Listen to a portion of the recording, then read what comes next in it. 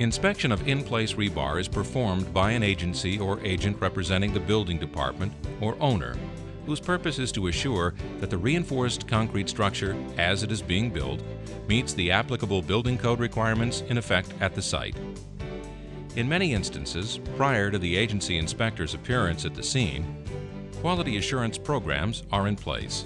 Building owners, architects, and engineers, contractors and suppliers initiate quality assurance programs to ensure the workmanship and materials conform to the requirements of the contract documents.